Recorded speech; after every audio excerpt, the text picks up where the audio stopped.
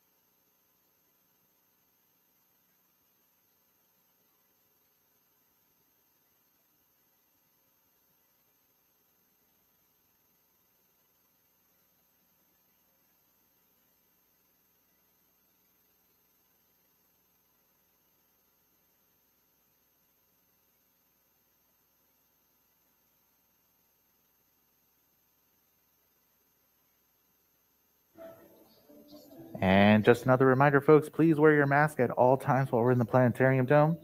Make sure to check your neighbor right next to you. Make sure everybody is wearing their mask.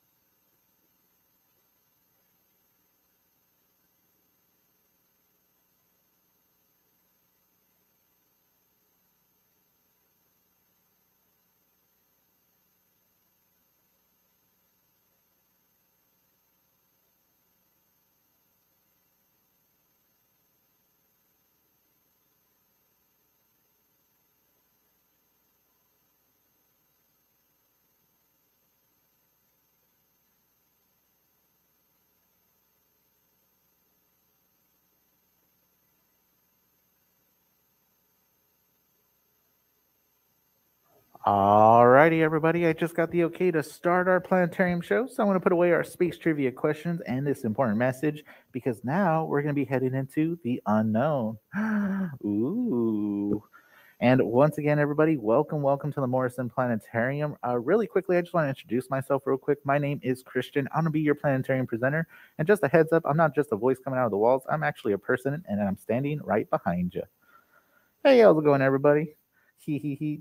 Don't hurt your necks. Look forward into the dome before you. That's where the whole show's going to be. I just want to let you know that I'm here. I'm going to be your space pilot of a sort for this afternoon.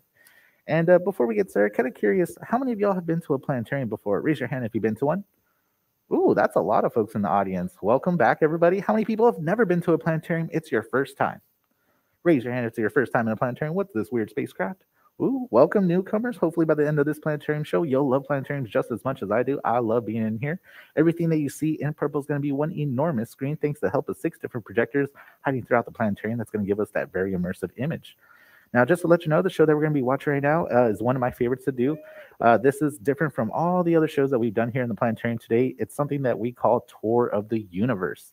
Essentially, with Tour of the Universe, what we're going to be doing is that we're going to be starting off close to Earth, and we're going to be zooming all the way out to the very edge of the known universe. Hopefully, by the end of the show, you won't have an existential crisis of where we are, because we are very tiny in the grand scheme of things. And this show is completely live, so you're going to hear my voice, and I'm going to be actively flying around through the universe. So just a heads up, y'all. But before we get started with our show, I got to go over some quick house rules just so that we're all on the same page. You're going to have a great experience inside the planetarium. There's quite a few of us here this afternoon. First off, there's no food or drinks allowed inside. So if you manage to bring any snacks or beverages, make sure those are put away till the end of the show. We want to keep the theater nice and clean for all the guests coming in today and in the future. And also remember to keep the feet on the floor and not on the seats, because again, we want to make sure the seats stay nice and clean for all the guests coming in. So please no feetsies on the seatsies. And folks, if you happen to have any 21st century gadgets like cell phones, smartwatches, tablets, anything that produces bright white light or loud sound, now is the perfect time to turn them off, deactivate them, put them away for the next 30 minutes. These are quite distracting in a very dark environment like our planetarium. And also, the most important of them all, folks, please remember to wear your mask at all times while we're in the planetarium. We're going to be in here for about 30 minutes. There looks like there's about 50, 60 of us here in the planetarium dome. So again, please wear your mask. Can't stress that enough. Thank you so much, y'all. And also, folks, if you need to exit the planetarium for any reason, you're more than welcome to do so. The exits are going to be at the very top of the planetarium, so always make your way up the stairs, not down them. The exits are at the top of the planetarium before, during, and after the show. And last but not least, folks, this show is quite immersive thanks to our 70-foot dome above us. If at any point during the show you start to feel overwhelmed, you start to experience motion sensitivity, there's a really quick and easy way to ground yourself.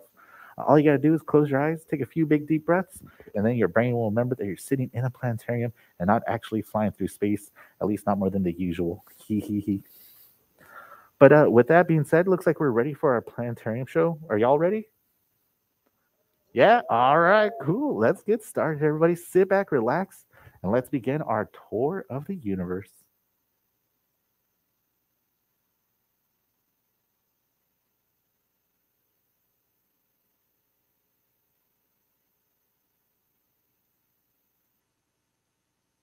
All righty, folks. As I mentioned, we're going to be starting pretty close to Earth, not exactly at Earth, but we can see the Earth just below us right there, that big blue sphere.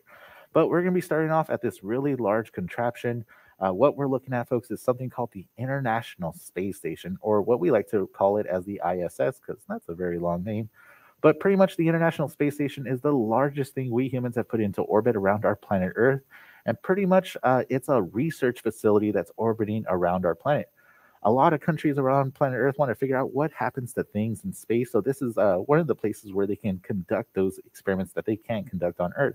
For example, people around the world want to know what happens when you try to grow plants in space. Do the plants grow the same? Do the roots normally roots grow towards the gravity, but if there's less gravity, where do the roots go?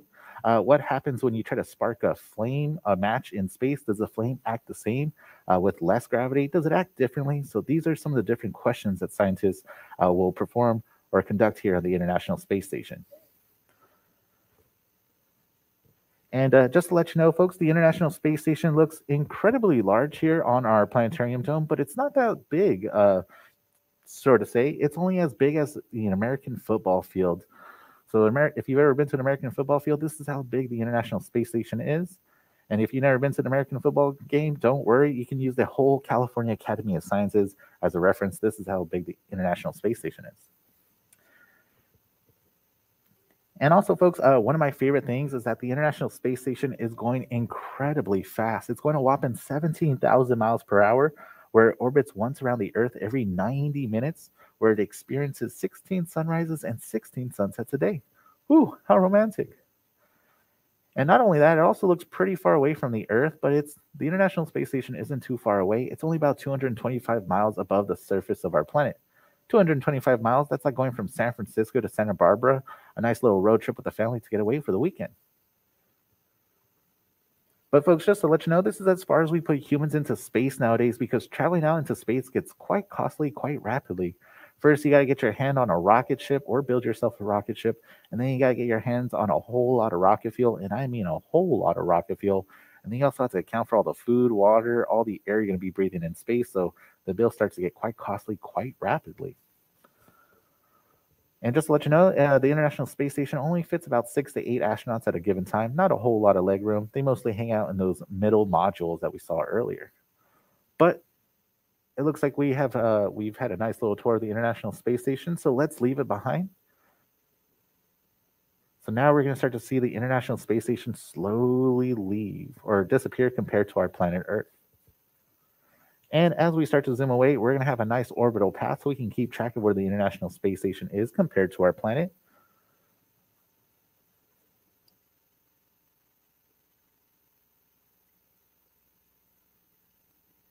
There's that nice orange line. And as we're zooming out, folks, I do want to let you know that the space program that I'm using right here in the planetarium right now is something that you can technically go home and download if you like. The space program that I'm using here is called OpenSpace Project. So if you go to your favorite search engine, type in OpenSpace Project, you can go and download it on your computer. But just a heads up, folks, OpenSpace is not completely finished. It's in its beta phase, so it's not completely finished. So we might experience a few bugs or glitches here and there. If we do, I will point them out for you. And also, just another warning, if you want to download this program at home, make sure you have a relatively new computer or a computer that can process a lot of information and has a lot of space for storage because this is a very large program and it uses satellites around our Earth to constantly update the surface of the planet. So it uses a lot of processing power. But if you don't want to download anything at home and you want to also fly through space like how I am right now, you can also type in NASA's eyes into your favorite search engine, just like the human eyeball, so NASA's eyes. And then from there, you don't have to download anything. You can also still fly through our solar system, which is a whole lot of fun. Highly recommend it. But let's continue with our tour of the universe because now we're going to be making our way over to our nearest natural neighbor in space, the moon. Now, just to let you know, folks, we humans have been to the moon before, but that was quite a while ago. And it looks like we are in new moon right now. Luckily, we are in a planetarium, so I'm going to turn off the nighttime on the moon. Hey, that looks familiar. But again, we humans have been to the moon, but that was quite a while ago. That was between 1969 and 1972, thanks to NASA's 6 Apollo space missions that brought a total of 12 incredibly lucky guys to walk on the surface of the moon. They got to conduct science, and of course, they got to play golf as well. But again, the last time was 1972. That was a little more than 50 years ago or so. But don't worry, NASA has a new space mission in the works that's going to be sending humans to the moon once again in the next few years or so. This new space mission is called Artemis. And pretty much Artemis is going to be sending the first woman to the moon, but not only that, the first person of color to the moon, but not only that, they're also going to be setting up lunar bases around the moon. Pretty much the whole goal for Artemis is to send humans to Mars. But before we send humans deep into our solar system, we got to figure out how exactly we're going to be able to survive out here in space. So again, instead of sending them to Mars, we can use the moon as a great stepping stone to figure out all those logistics, how exactly we're going to be doing that. And as I mentioned, they're going to have to set up different lunar bases across the moon. So you can imagine a lunar base right over here, maybe but closer to the mountains, maybe a lunar base over here by this large crater. Maybe you want to go check out the plains over here. So maybe they'll set up a lunar base. So they're just going to be scattered all around.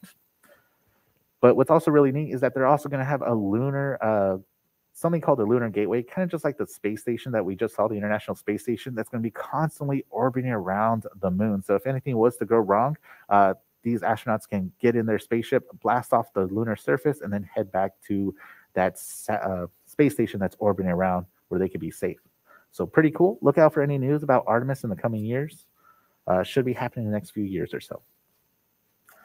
And folks, here on Earth, when we look up at the moon, it looks incredibly close to us. Sometimes you can feel like When you're looking at the moon, you can reach out and touch it, but the moon is incredibly far from us. It's roughly about 240,000 miles away from the Earth. Now, some of the adults in this room may have a car with that many miles on it, and if you take better care of your car than I do, you can even imagine driving to the moon if you drove for 4 months nonstop, going about 80 miles per hour. But I wouldn't recommend it. The roads out here are poorly maintained. Hee hee hee. And from here on now, folks, we're going to need to use a more useful measuring stick because at this scale, using miles is kind of like using inches to describe the distances between cities. So astronomers use a more convenient measurement known as light speed. Now, light travels at a mind-boggling speed of 187,000 miles per second. That's roughly about 300,000 kilometers per second. So while it took the astronauts more than 3 days to reach the moon, traveling faster and farther than any human has done so or since, it only takes light 1.5 seconds to cross that distance at the speed of light. That's kind of like a short pause in conversation. But at last, we must leave our moon. So everybody say bye-bye, moon. We'll see you later. And on our journey, folks, we're going to be taking a leap into a much greater realm of our solar system because now we're going to watch the moon and the Earth in its orbits as they slowly recede. And let me bring up all those planet trails so we can see where everything is in space. So we can see the lunar orbit right in front of us. And there goes our Earth's orbit as well. Now, on our journey, we're going to be traveling much faster than the speed of light. We're going to be traveling at the speed of the human imagination, thanks to the help of computer models like OpenSpace, showing us the most accurate images and information available to us. And now, the nearest star to us, the sun, comes into view. Here comes the sun. Do, do, do, do, do. And the sun is incredibly far from us, folks. The sun's about 93 million miles away from the Earth. Whew, 93 million miles away. That's incredibly far away. But again, not too far away in terms of speed of light. So again, Earth is the third rock from the sun. So we're right over here, third rock from the sun. And the sun's over here. So it takes about 93 million miles for sunlight to travel that distance and to reach us here in space. Now, that's a really cool concept to keep in mind because let's say if the sun was to turn off all of a sudden, we wouldn't know about it here on Earth for about 8.5 minutes because that last bit of sunlight would travel that distance and reach us. So you can imagine the sun turning off all of a sudden. That last bit of sunlight travels at 93 million miles away, and then all of a sudden the daytime here on Earth would turn into nighttime. Now, this is also a really cool concept to grasp because this also works for really far away objects as well. For example, let's say we're looking at a star that's 70 light years away from us here in our solar system. Well, we're looking at that star as it looked like 70 years ago because that light that's reaching us now traveled 70 years through space to reach us. So when we look at really far away objects in space, it's kind of like looking back in time in a sense. Pretty cool. But right now, folks, it looks like we have a nice bird's eye perspective of our solar system. So really quickly, I'm going to name all the stuff in our solar system just to get a sense of what we've got going on in here. And right in the middle, we have our star, the sun, the biggest thing. The closest planet to the sun is going to be Mercury. Then we have Venus, Earth, that's us. And then we have Mars. These are the rocky terrestrial planets in the inner solar system. And then beyond these rocky planets, we have something called the main asteroid belts. And this is what it would look like to highlight all those asteroids in our asteroid belts. There we go. It always gives our computer program a second or two to load them up. There's a lot of asteroids there. And then beyond the asteroid belt, we have the really big planets. We have our gas giants. We've got our Jovians. Whoop, there's a little bit of glitchiness. Sorry about that, folks. But beyond the orbit of our main asteroid belt, we have the really big planets, the Jovians. We've got Jupiter, and then we also have Saturn. And then beyond them, we have our icy gas giants. We've got Uranus, the funny one, and Neptune. And of course, I can always add everyone's favorite and lovable dwarf planet, Pluto. And here is the orbit of Pluto, different from the other objects that we just looked at. And just to let you know, folks, Pluto is part of this thing in the outer part of our solar system called the Kuiper Belt, which is something that resides past the orbit of Neptune. And you're probably wondering to yourself, what's the Kuiper Belt? I've never heard of that before. Well, the Kuiper Belt's going to be all this stuff past the orbit of Neptune. So you can think of the Kuiper Belt as a second asteroid belt in the outer part of our solar system. Mostly where you're going to find out here are icy asteroids and short period comets, comets that don't travel too far away from the sun, so they have very short trajectories. But this is the Kuiper Belts. I'm going to put that away for now because that's just a whole lot to look at. But right now, I'm also going to be adding on screen some of the different spacecrafts that we sent out in the 1970s to explore our solar system so we know more about it. And just give it a second. There's quite a few of those spacecrafts that we sent out. There we go. So on screen right now, we have Pioneer 10, Pioneer 11, Voyager 1, and Voyager 2, and the latest of them all, New Horizons. So all these spacecrafts are traveling fast enough to escape the sun's gravity and leave our solar system behind. But even the most distant of these robot adventures, Voyager 1, has not yet traveled as far as light travels in a single day.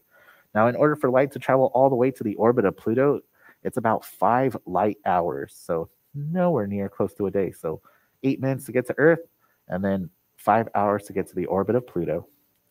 But let's leave our planetary system behind, because now we're going to be heading out into interstellar space, the space between the stars.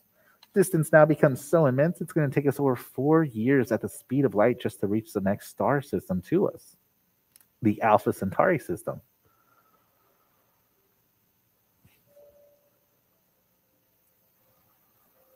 All right, so our solar system is going to be right over here in the middle that we're centered on. And the closest star system to us is Alpha Centauri, which is going to be directly above us. So again, 4 years at the speed of light to cross this distance.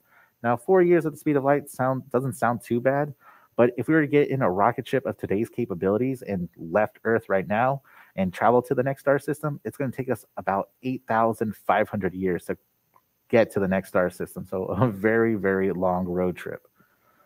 But let's stop and consider whether humanity has made its presence known beyond our solar system, because now, folks, we're going to be stepping inside something called the radiosphere.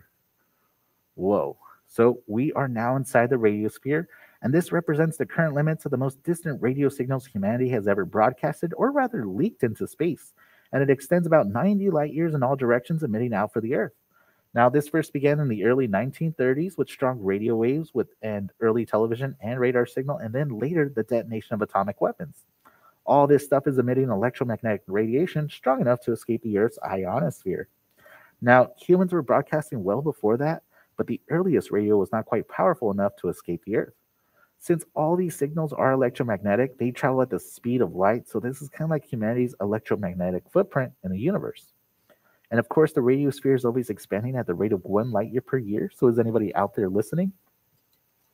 And also right now, folks, I'm going to be adding some markers onto the screen. These markers represent some of the many thousands of stars astronomers have discovered over the last 22 years, which has at least one or more planets orbiting around them. We call these planets exoplanets, and we're looking for any of them that are Earth-like with conditions suitable for life as we know it. So far today, we found about 5,000 exoplanets, approaching 5,000. And you can see that we're constantly scanning the night sky. We can see a nice chunk of exoplanets right down here on the bottom left of our screen. So we just pointed our space telescopes in that direction, and we're able to find a whole heap of exoplanets. And we have space telescopes where their whole purpose is to find as many exoplanets as possible. But are any of these exoplanets suitable for life as we know it? Well, our technology is not yet able to answer that question, but new generations of new astronomical instruments, space telescopes, are devoted for that search. So in the next coming years, we'll be able to answer that question. But the more important point here is that quite a few of these planetary systems are within that 90 light year limit of our radiosphere and could have potentially received our signals. However, since radio waves travel at the speed of light, if there is anybody that's out there that's able to listen in and answer back, the communication delays between hellos could be decades in time. Now, to give you an example, let's say we live in a star system inside of our radiosphere. Let's say this one right over here, and we want to send, we find an alien civilization, let's say 60 light years away from us right over here. We shoot them a text message. We say hi, takes 60 years to get to them. They listen in, reply, another 60 years for that message to get back to us. That is a 120-year conversation in the making. Whew, I could barely wait for a text message from my friend. But of course, folks, planetary systems beyond our radiosphere, more than 90 light years away, have not heard from us yet, but eventually they will, as the radiosphere is always growing, but it becomes weaker as it does. And for now, I'm going to be putting away our exoplanet markers, because that's just also a whole lot to look at.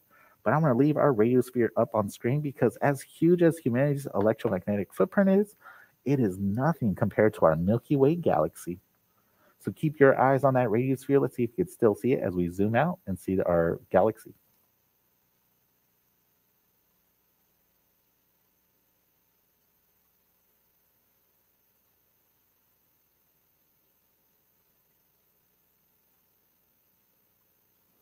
All right. Can anybody see their house from here? Just kidding. You would have a really big house. But, anyways, folks, we are now looking down at our Milky Way galaxy, and our Milky Way galaxy is incredibly large. If you wanted to cross our galaxy from one side to the other, it's going to take you about 130,000 years at the speed of light. Whew, that is a very long time. But not only that, our Milky Way galaxy is so huge, we estimate that there's at least 300 billion stars in our galaxy alone. If our recent discovery of so many exoplanets just within this small neighborhood, within this vast star city, is any indication, there could be billions of planets and potentially millions of Earth like planets throughout our single Milky Way galaxy. And before we leave our Milky Way galaxy, I do want to stress the shape of it. When we look at our Milky Way galaxy from a sideways perspective, you're going to notice that we live in a flat spiral disk. So keep this in mind. This is going to come important later on in the show. When astronomers and scientists want to learn about our universe, it's so much more easier for them to point their telescopes galactically north and galactically south instead of looking through the plane of our Milky Way galaxy, which has planets, stars, gas, debris, black holes, things that obscure their view of the universe. So again, keep that in mind. We look galactically north and galactically south instead of looking through the plane of the Milky Way.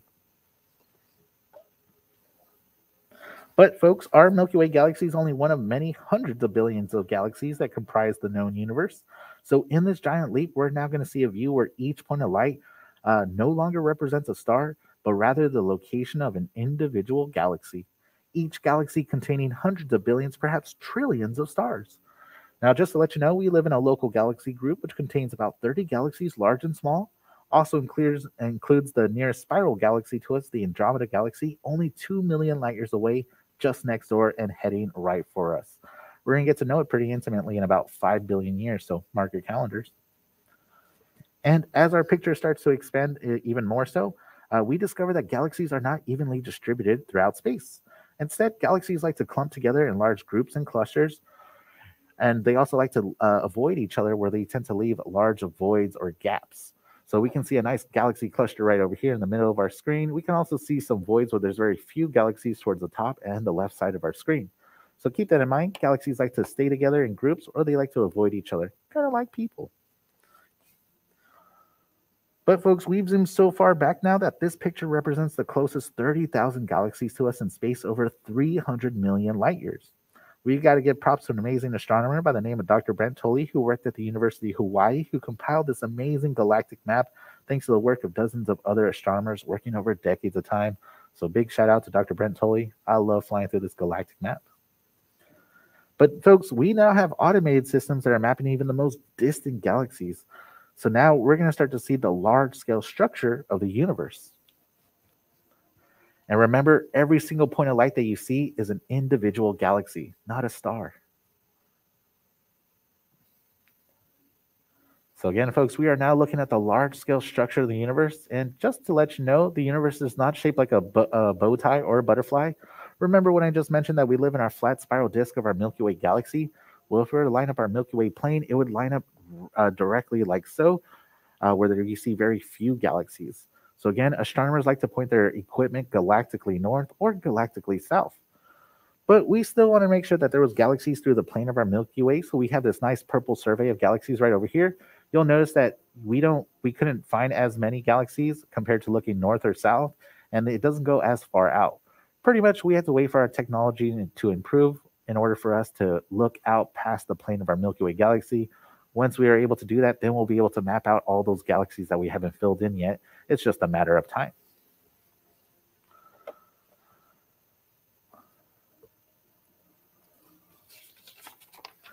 But we still need to continue moving further out because it looks like we're running close out of time, folks.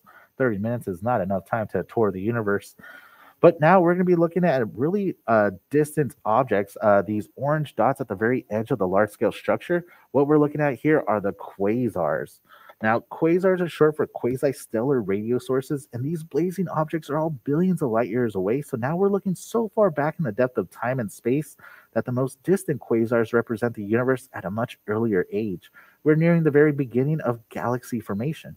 In other words, with the quasars, we're viewing a sort of awkward, gawky teenage version of the universe. And before there was a teenager, there was a baby. So now we're going to be looking much further back before a time before quasars, before planets, stars, and even galaxies began to form. Folks, we're about to see the very edge of the known universe.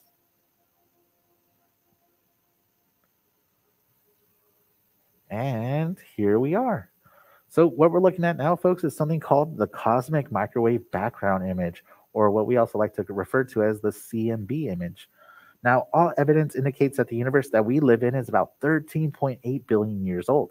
And this is data compiled by Planck and other radio telescopes. And the picture that we're looking at is a very baby version of the universe, only 380,000 years after the Big Bang occurred, where space and time began.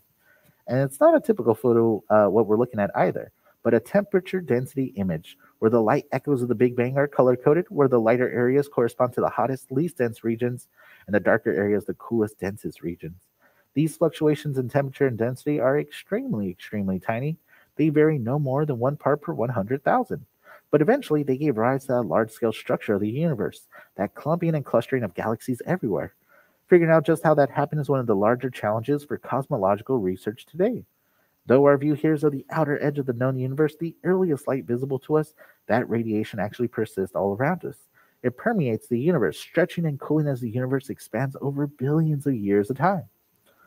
But folks, we've traveled as far back as the law of physics can physically allow us, so we only have one direction left to go, and that's going to be back home. Now, before we make our return trip back to planet Earth, I've got to ask y'all to prepare yourself because this could possibly be the worst free falling dream ever. Hee hee hee. But let's return back to planet Earth through all these quasars and galaxies. So, folks, we're crossing an expanse of over 13 billion light years. We present you with this view of our universe and the latest in cosmological and astronomical information. We're covering eons, observing objects billions of light years apart. Now, we live in a golden age of astronomy with new generations of telescopes and spacecrafts that are extending the reaches of our eyes, preparing for the eventual race between the advancement of technology and the accelerating expansion of the universe. With that thought, I want to remind you all that astronomy is for everyone.